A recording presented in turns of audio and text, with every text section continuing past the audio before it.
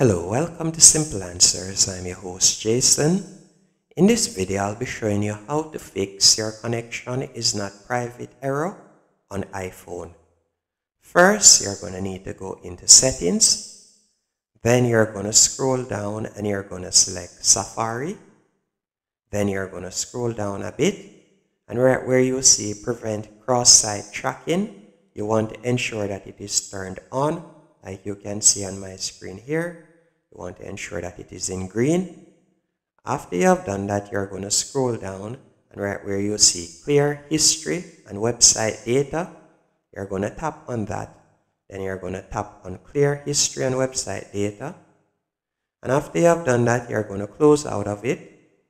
And you're going to scroll up and you're going to tap on general. Then you're going to scroll down and select transfer or reset iPhone. Then tap on reset. Then you're going to tap on reset all settings. And that's it.